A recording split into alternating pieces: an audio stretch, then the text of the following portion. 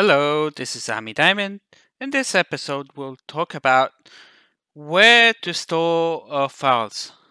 So we have two possibilities. One is a document library, as you can see here, where the focus of the everything is the document, and then you can add metadata.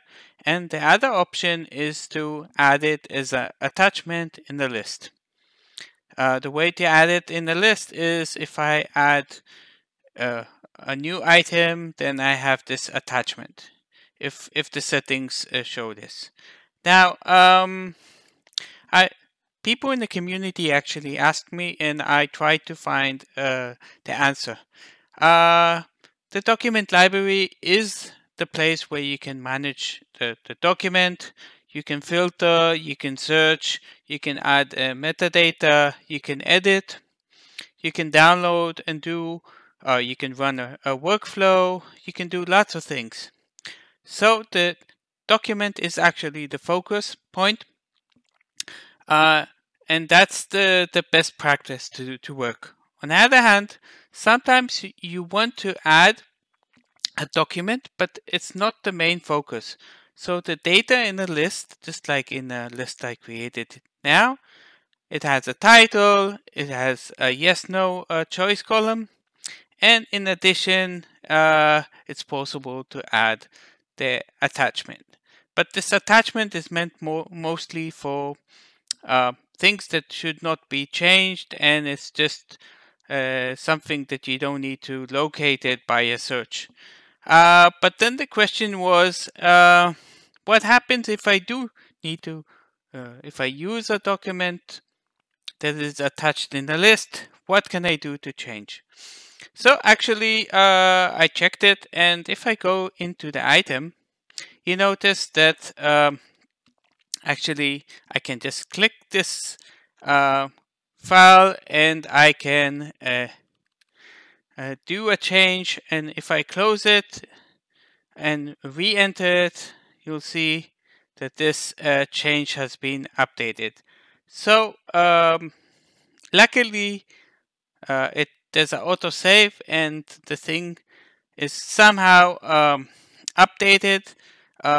This attached file, if you look below, it's under a hidden folder which is called attachment, and there's the item number.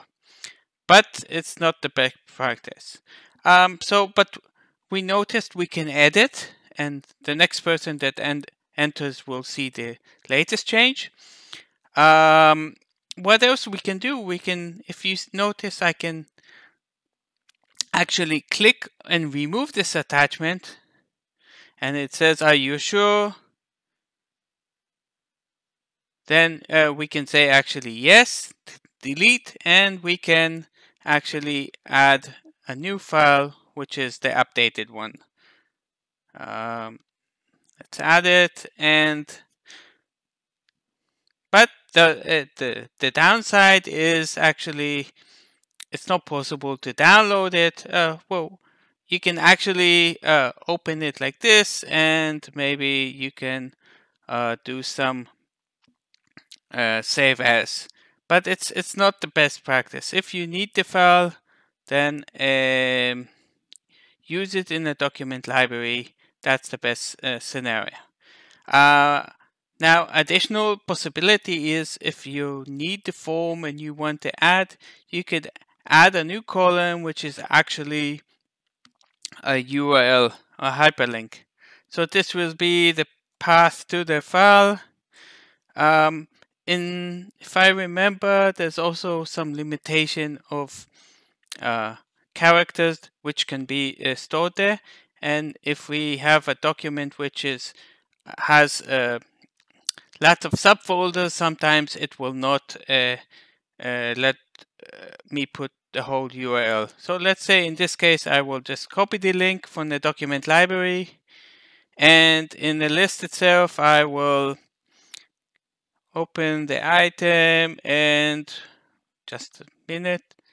I need to refresh. Sometimes it takes a minute. So let's open it. And I have the path URL. I can paste it. But notice, look how long it is, and I promise you, if the hierarchy in the document library and the name is long, then actually it might not enter. I need to test that. So we could put here just call it link, and I will save it. And in this case, we have a link to the document, but and actually it's linking to where it's stored in the document library and not in the form. But that's extra step, which is not that convenient. So if you need the document and it's not a final document, open a create a document library, add the metadata. Also here I can, for instance, put a choice column, and let's call it status. I don't know if I have it, and I could put the value new, old, or just new and old. And then actually we can take the document and mark it. People sometimes are a bit lazy tagging, but that's something you can sometimes set this column to be mandatory. But even if you set it to mandatory, it will not force the user. In this case, for instance, if I go and set it as mandatory, it will just give an alert, but it will, you see, require the column to contain information. So if I upload another document, and I have not tagged something, then you will see it will give a message, but it will let me work. So this is the message, required information, but it still let me do it. Only if I edit the document, it will require it. So at short, if you want to use, it really depends on the use case. If it's more recommended to use if you need to do versioning and changes and collaborate on the document, use a document library.